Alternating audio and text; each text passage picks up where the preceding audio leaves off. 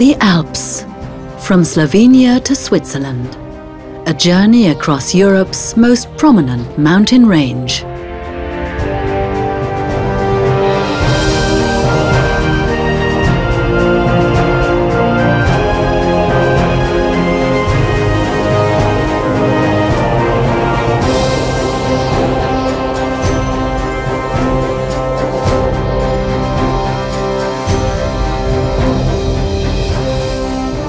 The High Tauern in the Central Alps. Here the people live in close communion with the mountains. At Bavaria's Lake Königssee, farmers have a very special technique of herding their cattle up the mountain. Beneath the Earth's surface, a geologist is exploring caves formed by the last ice age. The journey leads through Salzburg County and the neighboring national parks, from Salzburg over the Dachstein Mountains and the Großglockner, Austria's highest summit. From there northwards to Schierhuber on Lake Königssee.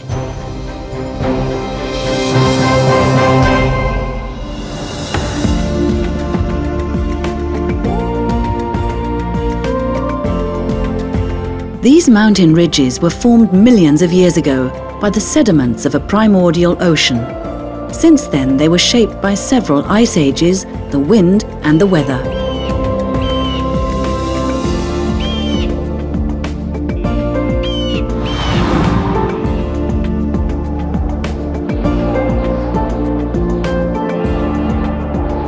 The Alpine valleys were first settled around 6,000 years ago. From the early Middle Ages, larger villages and towns emerged. Salzburg is one of the oldest. Only a few kilometers lie between the festival town and high mountain ranges. Salt trade made the city rich. Wolfgang Amadeus Mozart, its most celebrated son, made it famous. Salzburg's landmark is Fortress Hohensalzburg, one of Europe's largest medieval castle complexes. It looms over the city and its almost 150,000 inhabitants.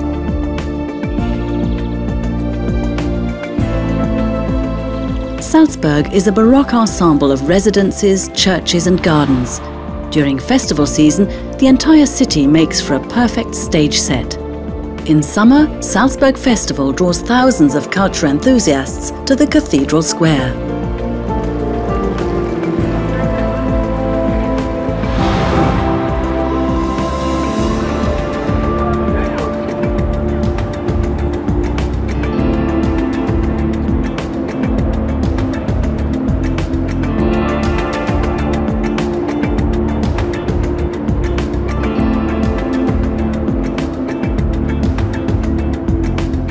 The old town lies on the banks of the Salzach River and is surrounded by four mountains: Festungsberg, Mönchsberg, Kapuzinerberg and Rheinberg. The festival hall was carved into the rock face. What appears idyllic can also be treacherous. The mountains consist of brittle rocks. Salzburg's mountain cleaners make sure that the rubble doesn't fall onto roofs and that it doesn't block the roads. It's a tough job in summer when it can get up to 35 degrees and you're hanging on a vertical rock face. Some of the rocks weigh between 150 and 200 kilos, and you have to make sure that you get them down safely. After knocking off for the day, all your muscles ache.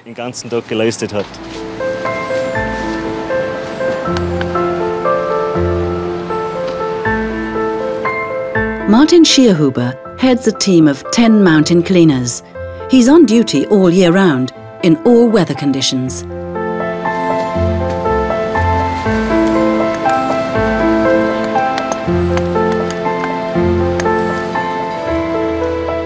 Wand, 200 meters above the city, when you're hanging off the rock face, you've got a fantastic view over the town. In these moments, I always say to myself, it's your job to make sure nothing happens to the people living there. You're responsible for their safety. The men not only break away loose stones, but also monitor cracks and crevices in the rock. The profession of the mountain cleaners was introduced over 300 years ago.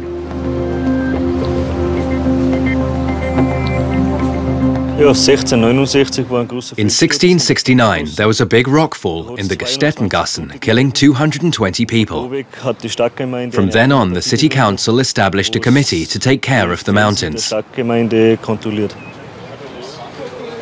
They're all qualified craftsmen, joiners, bricklayers and stonemasons. Comradeship is the most important thing of all. If you're working on the wall in teams of two and the colleague needs your help, then you have to be able to trust each other completely. Hause fertig? Ja, Hause fertig. Auf geht's. Ja, geht dahin.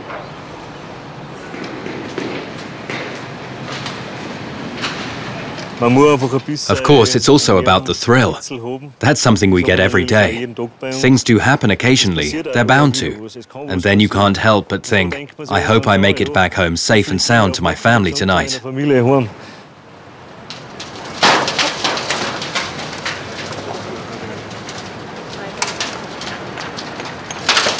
The roots of the plants growing on the bluffs are so powerful that they can extend crevices and cracks and even cause entire slabs of rock to break off. In spite of the danger, Martin Schierhuber wouldn't want to swap his job with anyone. In summer, when it's really beautiful outside and I'm looking down at the city or St. Peter's Cemetery, I often think that I work in one of the most spectacular places in the world. And that really is the beauty of it.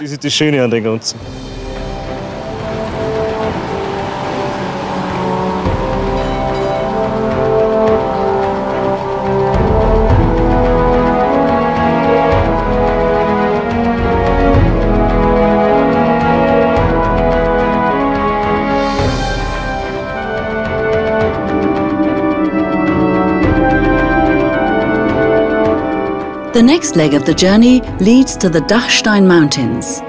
Along the route lies Anif. The water palace of Anif was built in around 1520 and served as the summer residence of bishops.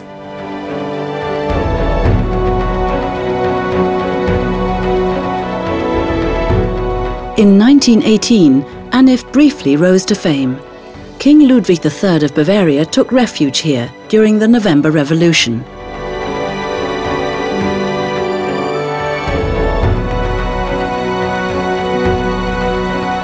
Nearby, a bird that was almost extinct in Europe is being brought up, the northern bald ibis. Here the breed is trained before being released into the wild for the first time.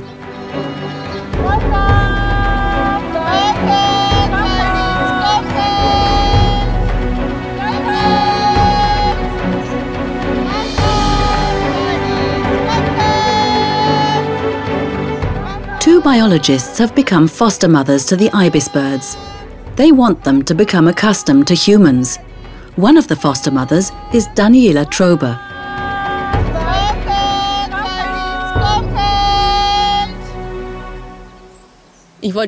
I always wanted to work with animals, especially birds. As a foster mum, I'm in such close contact with the animals, and that is really important to me. With their arms, the biologists imitate the beak greeting of the ibis. Only 3 days after the ibis hatch, the foster mothers take over their upbringing and care. Daniela must establish a close relationship to the animals.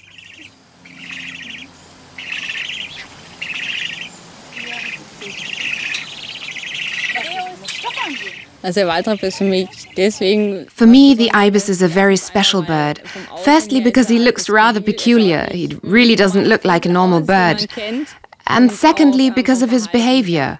The more I stroke him, the stronger our relationship gets, and the more often he comes over and is pleased to see me. Freut sich, wenn man da ist.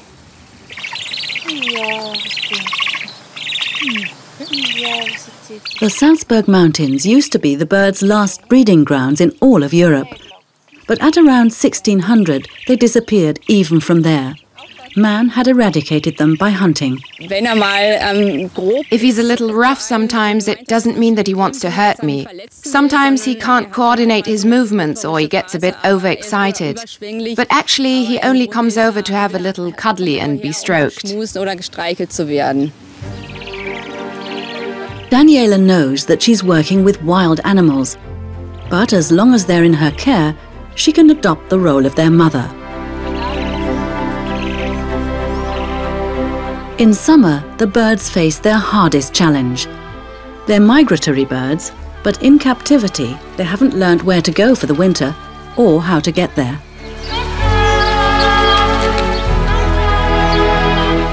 In many hours of training, the birds are conditioned to the signals and calls of their foster mothers.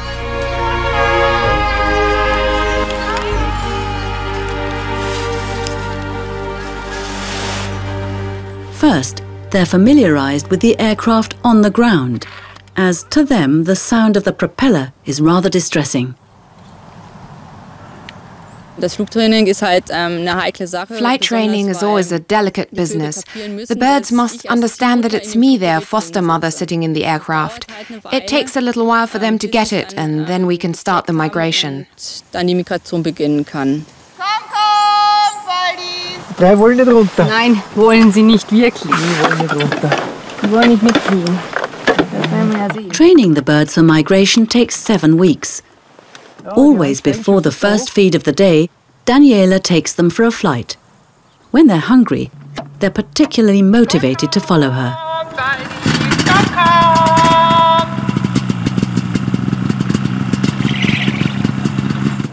It's a 1,300-kilometer journey to the wintering grounds in Tuscany. Depending on the weather, it takes up to 5 weeks.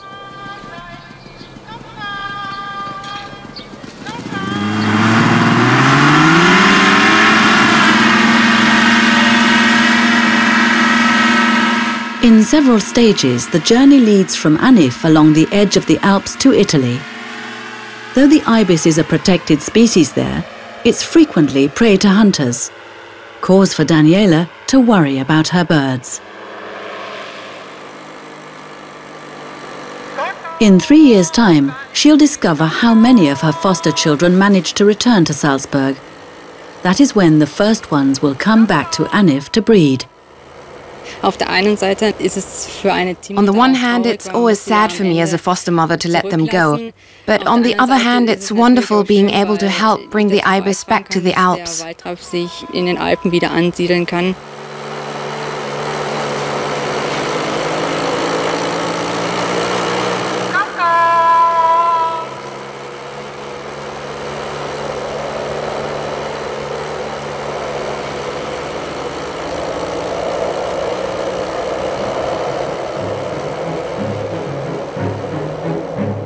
The flight continues to the Dachstein Mountains. On the way southeast, the double summit of the Bishop's Cap. It once used to be the border between the Archduchy of Austria and the Archbishopric of Salzburg.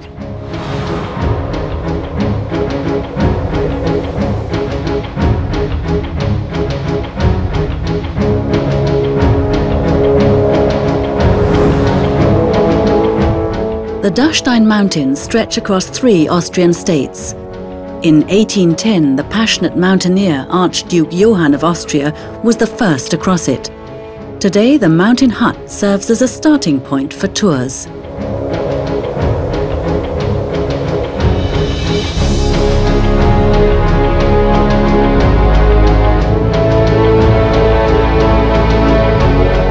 The mountains have been well developed for climbers and aren't considered particularly challenging. However, there are still accidents occasionally.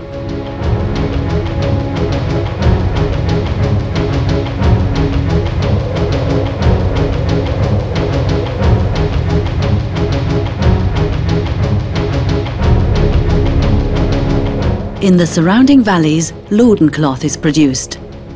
Drying pieces of material can be seen all over the area.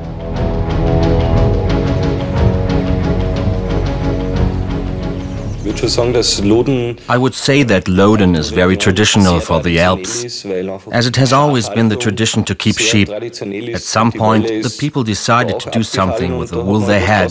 That's how Loden was developed. Our company, the Loden Spinning Mill, is the oldest trade firm in Styria. It's been around since 1434, of which we're of course very proud.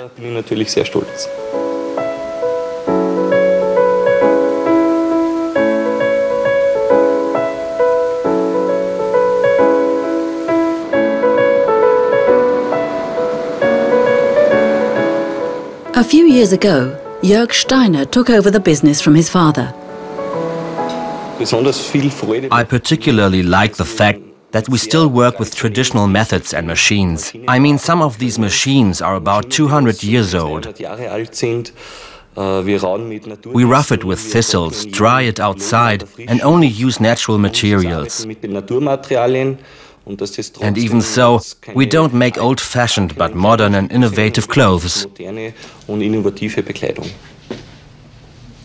The basis of every piece of Loden is wool. Globalization hasn't ignored the Steiner family's business. Australian and New Zealand wool is more popular, as it's much finer and the clothes you can make with it don't scratch. Some people might remember how Grandma's socks might be warm, but were terribly scratchy. And that is hardly ever the case with Australian and New Zealand wool.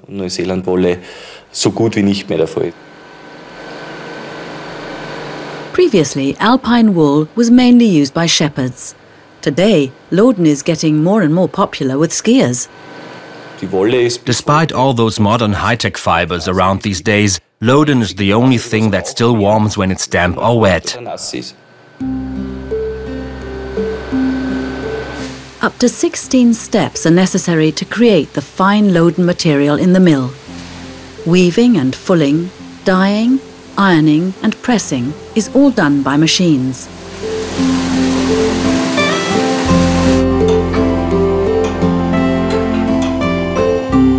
Jörg Steiner's keen eye and the final touches, however, cannot be replaced by any machine. To pass on the tricks of the Loden trade to the next generation is his greatest wish.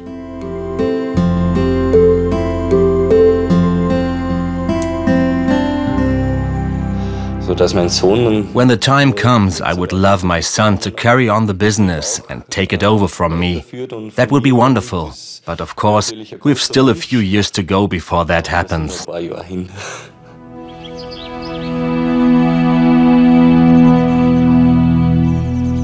Loden products from Ramsau find customers all over the world.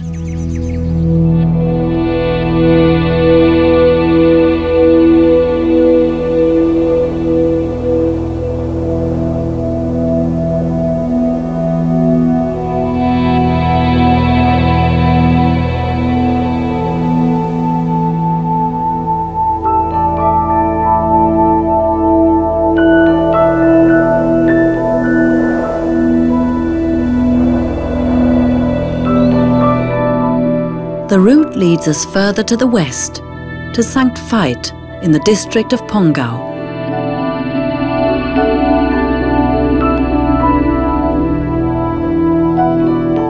We follow the main ridge of the Alps, the great watershed, but it remains shrouded by the clouds.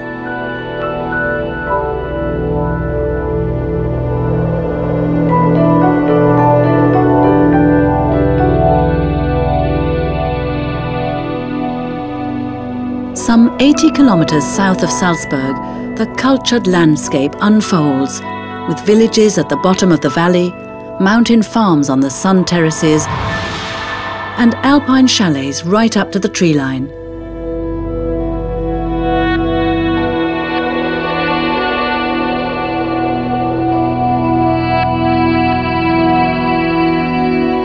Up here, the Radl family live tucked away.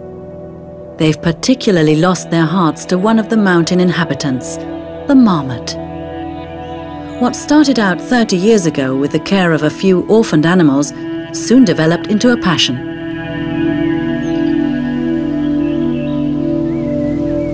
Up to 8 rodents live in the outdoor enclosure and dig 3-meter-long tunnels in the garden.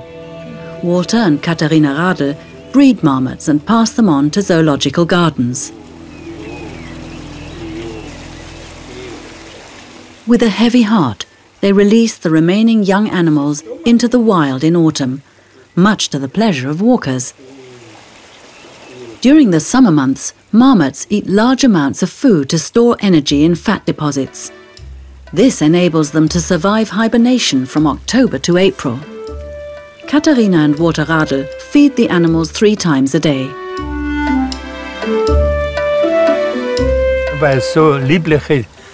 They're such sweet, gentle animals, and they just seem to be satisfied with life, don't they? If you come across them up in the mountains and hear them squealing, it really tears at the heartstrings.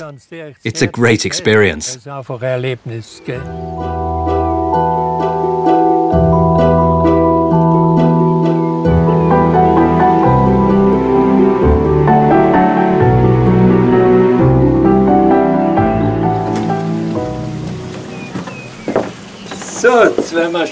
Now let's see if you've put on weight.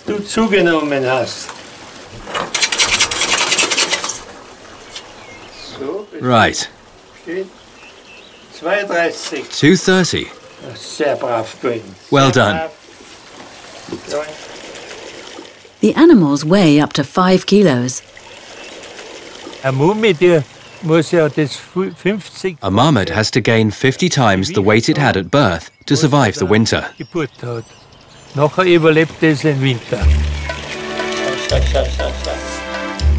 Their preferred diet consists of thistles, mountain clover and dandelions. The Radl family add carrots, oat flakes and rusks to the menu.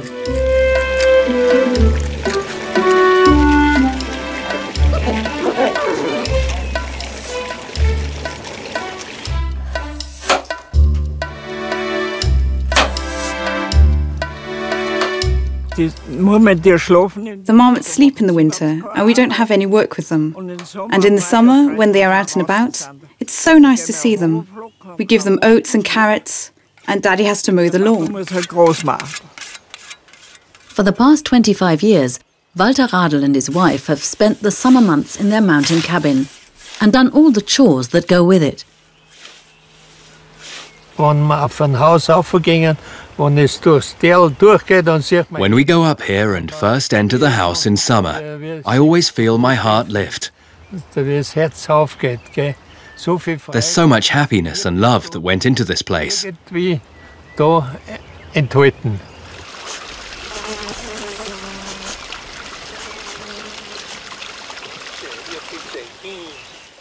Radl opens his enclosures to visitors. That's earned him the nickname Marmot Granddad in the region.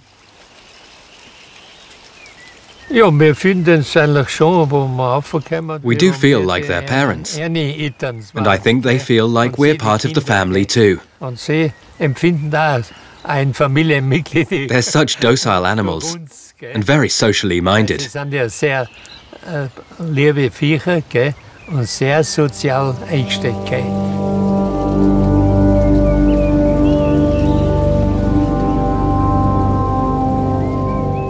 From the Radl family, we're headed to Austria's highest mountain.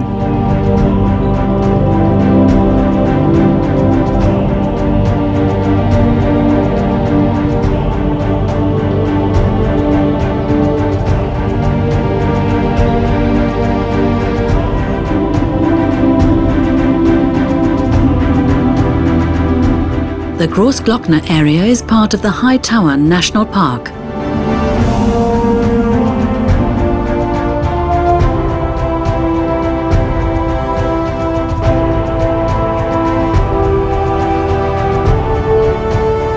Mighty U-shaped valleys like Fuscher Valley, formed by glaciers in the Ice Age, lead up to the Glockner Massif.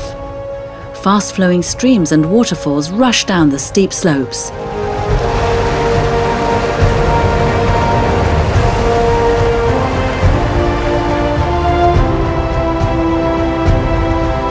The landscape here in High Tauern National Park is diverse.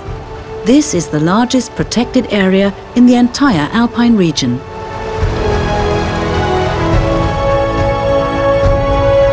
Since the 1930s, a succession of hairpin bends wind their way up the mountain giant, the Großglockner High Alpine Road. Most transit is swallowed up by several tunnels.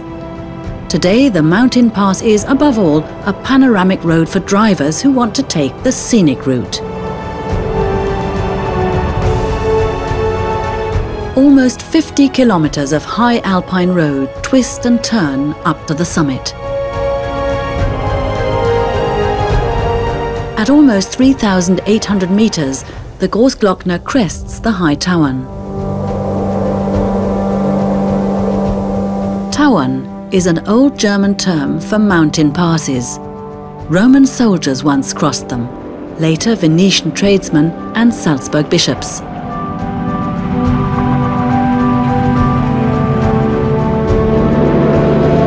The pass road follows the so-called mule track, along which pack horses and mules once transported cloth, wine, spices and salt over the Alps. For the horses and carts, the mountain pass was too steep.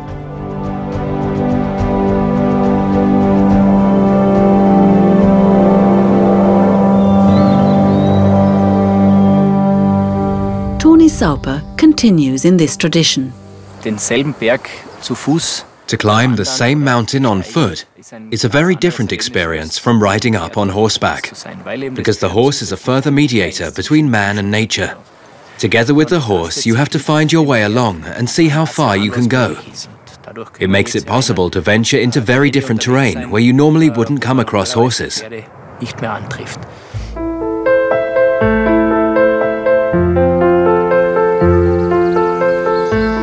For many years, Toni Sauper worked in a hotel. 5 years ago, he turned his passion, trail riding, into a profession.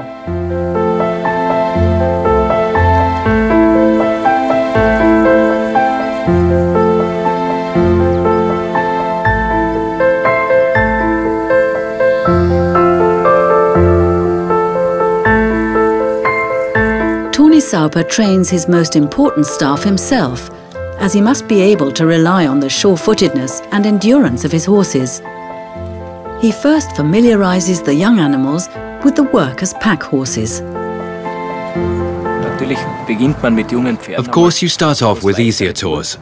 The largest part of the training is taken over by the more experienced animals. I've discovered that the horses learn more from each other than you would expect. Some learn in no time at all.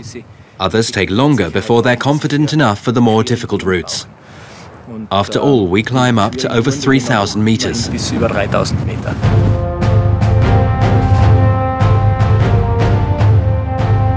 The paths were once used by local farmers who carry deliveries across the Alps with their heavily laden horses and mules. Their horses were used to the terrain, Haflingers, a breed originating in the Alps.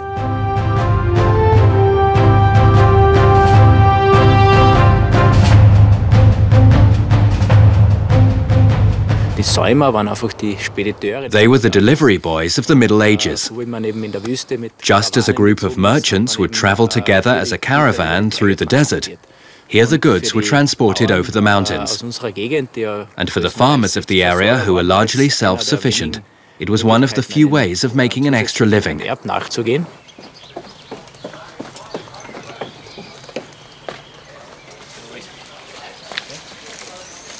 What was once a hard-earned income, the trained mountain and ski guide Toni Sauper now offers as a romantic experience.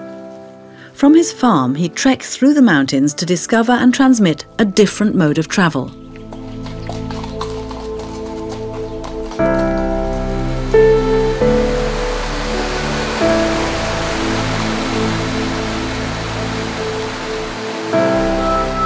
To prepare his tours, he must always re-explore the route. There are places where the melting of the snow or a landslide have rendered it impassable.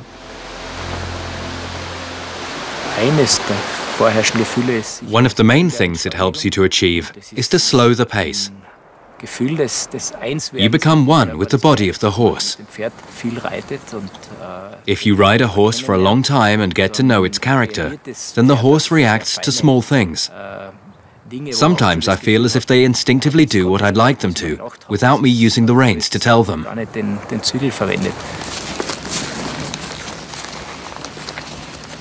He takes his horses through the mountains for up to 7 days at a time.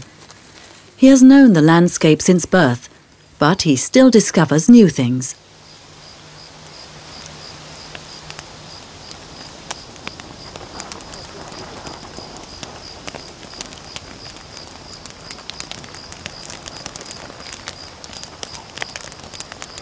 To me, the mountains are so complex, because I get to experience them in so many different ways. I consider it to be a gift.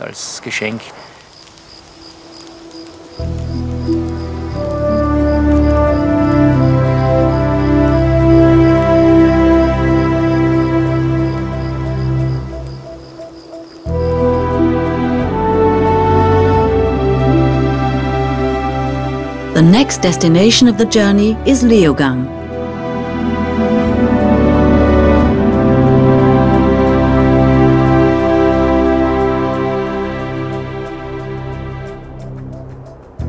Along the snowy edges of the High Tauern Mountains, the route leads through snow and ice.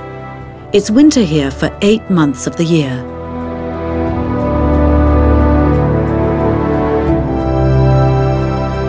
When the glaciers retreated, mountain lakes remain that feed countless streams. The Alps are the largest water reservoir in Europe.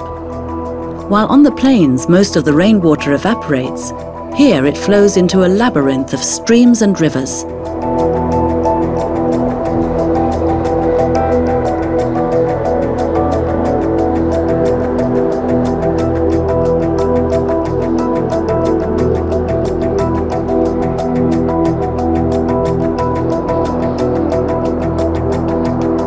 Water is becoming an increasingly sought-after resource that people in the Alps are harnessing. One example is the Dam of Kaprun. It's 2,000 meters above sea level. The water that's used in the power station to generate electricity consists mainly of melted snow from the Großglockner glacier.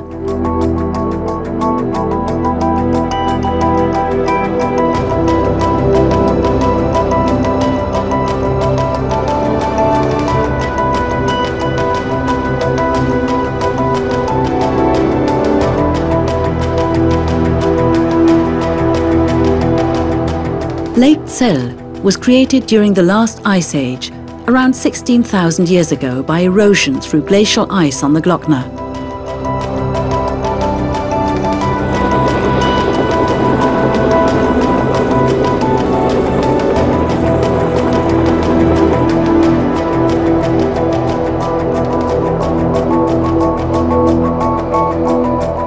The Leogang stone mountains rise up to 2,600 meters, but they still shrink in the shadow of their neighbors, the Kitzbühel and the Berchtesgaden Alps. For climbers, the mountains with their cast rock faces have a lot to offer.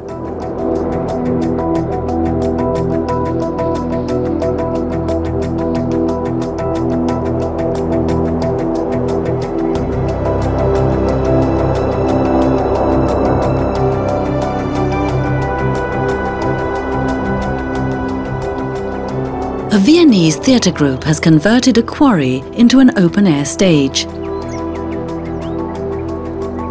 The independent theatre group rehearses at an altitude of 2,000 meters and in all weather. It's the 6th season they've performed in the Leogang Mountains. One of the actors is Amalia Altenberg.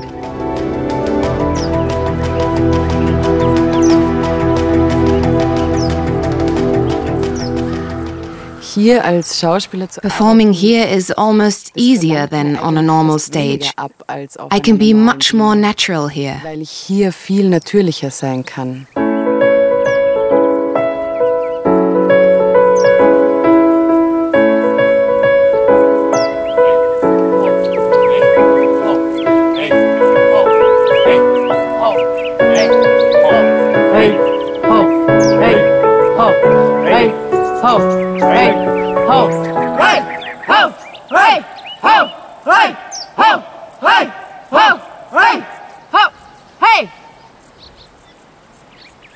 Wir gehen raus We go out there and deal with whatever we come across, whether it be the weather or animals.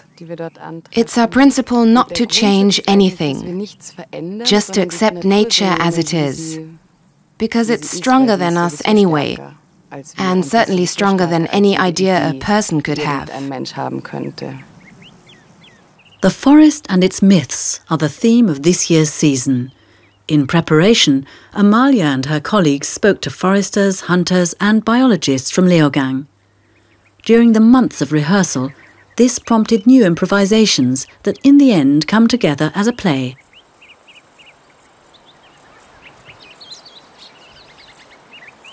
Amalia plays Frau Perchter, an old woman from a Leogang folktale. The locals have told her all the stories they know. When you talk to the old people in the village, they tell you that they actually met these characters, or that they had encounters with the mountain spirits.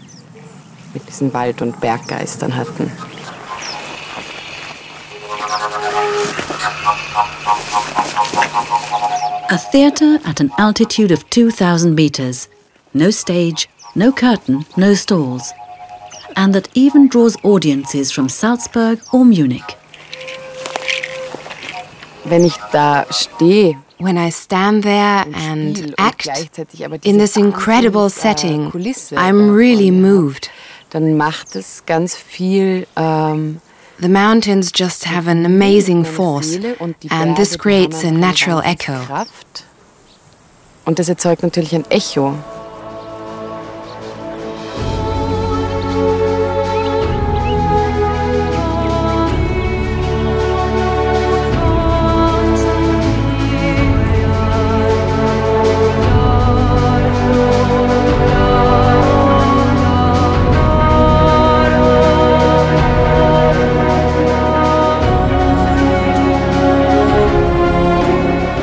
Here we head north to Lake Königssee.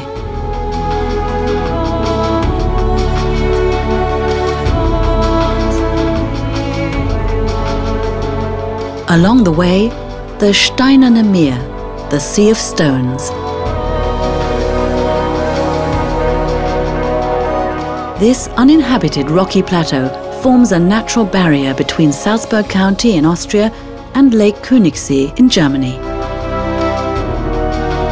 Hardly any mountains rise up out of the 2,000-meter-high karst plateau, but there are around 800 caves beneath the surface. The area's ruggedness makes it so fascinating.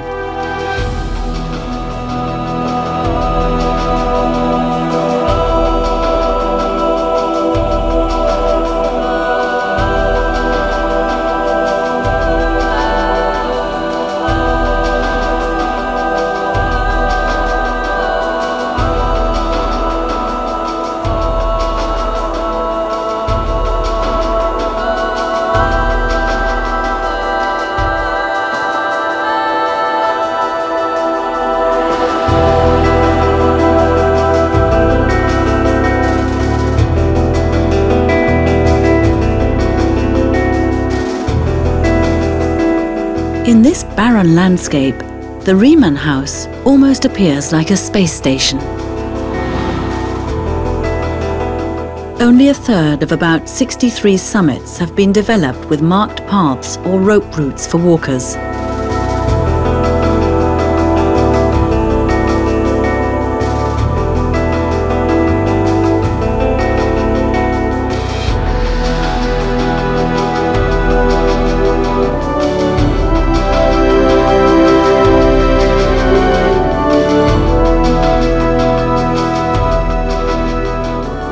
Not far off lies Lake Funtensee. At an altitude of over 1,600 meters, it's Germany's cold pole.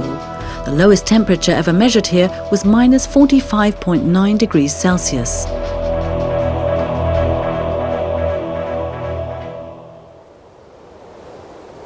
Lake Königssee is one of Germany's most visited sites, although it's not suitable for swimming. Even in summer, the water only reaches a maximum temperature of 16 degrees.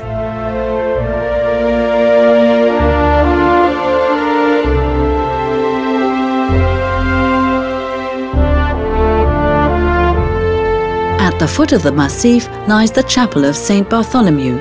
King Ludwig II once saved it from decay. The church is named after Saint Bartholomew the Apostle, the patron saint of alpine farmers.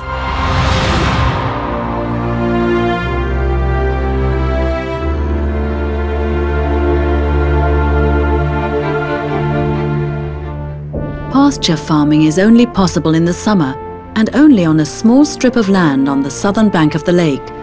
For the farmers, even the sparsest green is highly valuable. Many of these pastures have been grazed since the Middle Ages.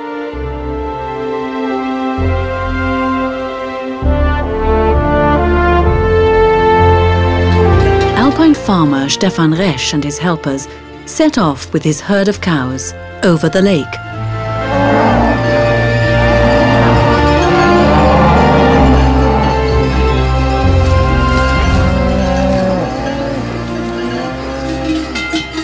It's always a bit of tension, as it's different every time. When the animals leave, it makes you think, what will the summer be like? When we get them out of the stables, I always feel a little sad. When you're saying your morning prayers and know you're sending the cows off afterwards, it's all quite overwhelming.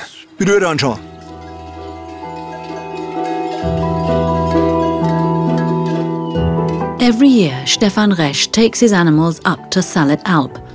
Farming is not his main income, but his passion.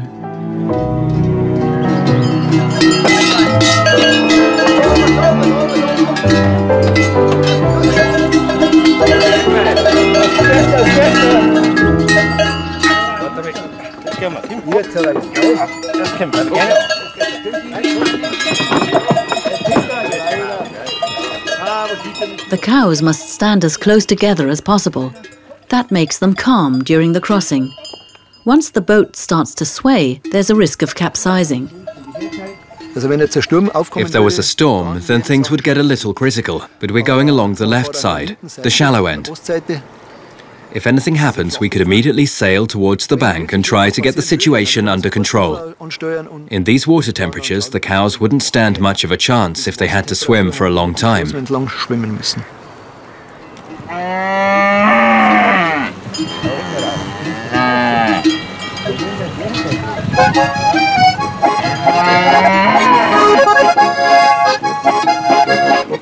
To keep the cows calm, the farmers play the accordion.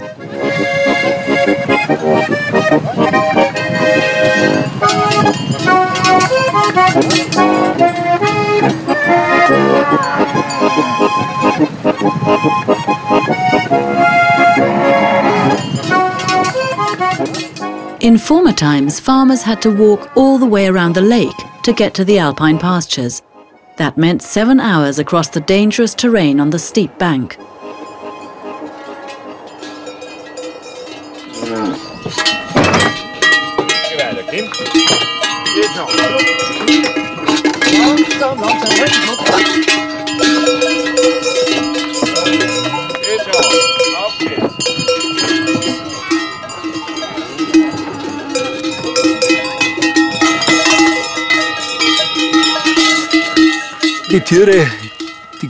The animals enjoy it.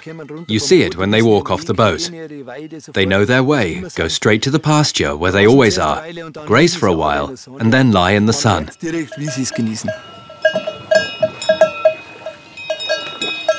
The cows will spend the summer on the pastures along Lake Königssee.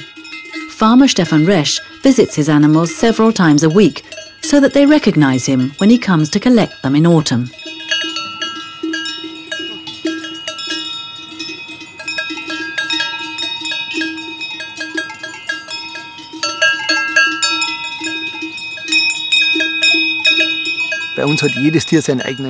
All of our animals have a name. When I go out to the pastures, I call, hey, Edelweiss, or Rugai, or whatever their names are, Sengai. There are lots of nice names, and many of them refer to the landscape. And they always lift their heads and know, he means me. And then they come over to me. That's because I make sure they remember me.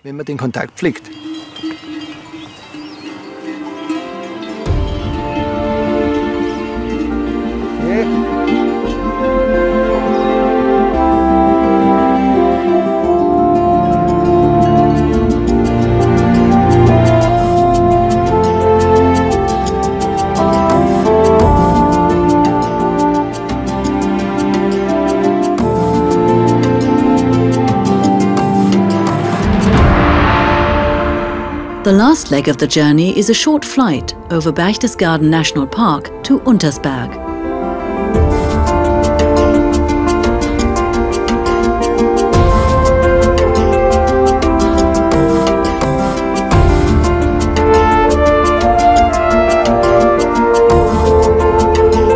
It's considered to be a magic mountain shrouded in myth. Emperor Karl the Great is said to have lived here, and there's a legend that the mountain has swallowed people.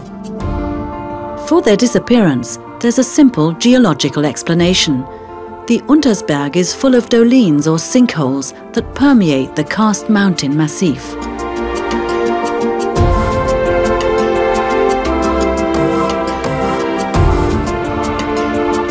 More than 400 caves fascinate geologists and explorers.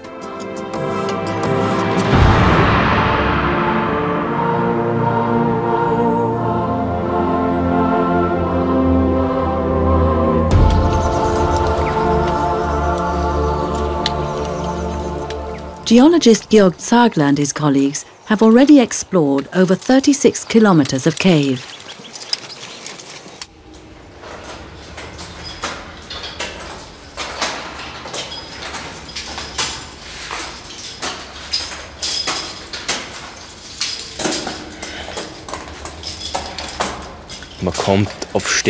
It takes you to places no human has treaded before. You never know what is going to be around the next corner. It's incredibly fascinating entering into new territory, measuring it, charting it, discovering crystals. It's all about the curiosity.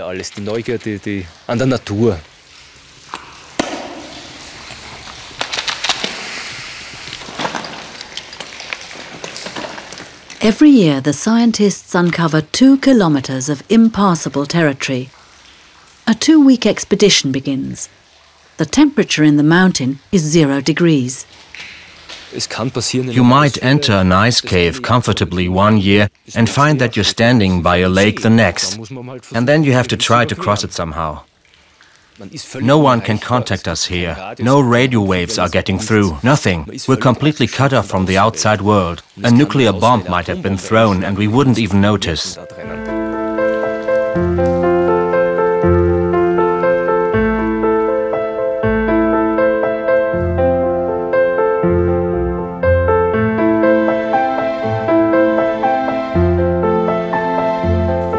Bivouacking up to 900 meters below the ground, the speleologists use carbide lamps with a flame that lasts for days. This may become a matter of life and death if the scientists lose their way.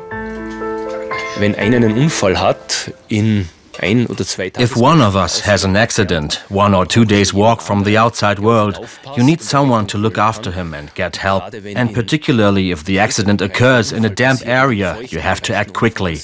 Someone who just lies around and isn't kept warm with a sleeping bag, if it isn't available, will freeze from the inside. That's when working together is really important. Your life always depends on your colleagues.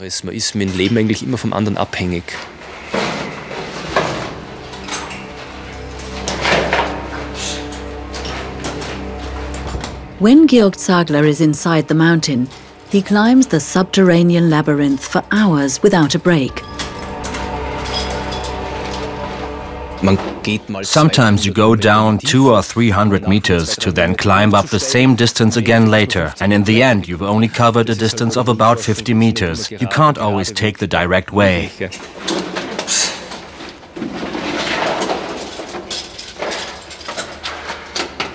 The scientists collaborate with the federal state government. They examine deposits and new mineral formations in the underground cavities. The stones that we examine on the Untersberg itself are over 200 million years old, incredibly old. The caves are comparatively young and were created towards the end of when the Alps were formed. So they're about 14 million years old.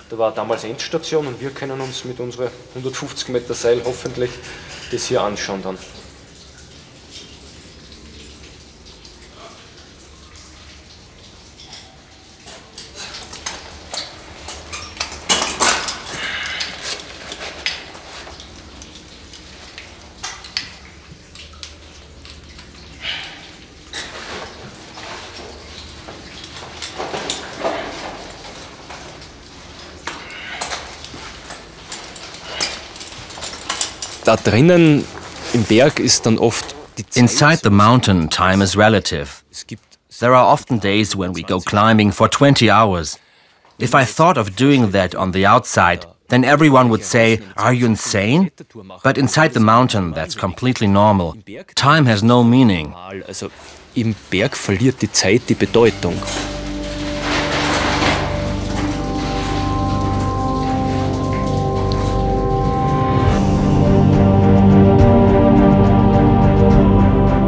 When he returns, Georg Zagler won't be outside for long.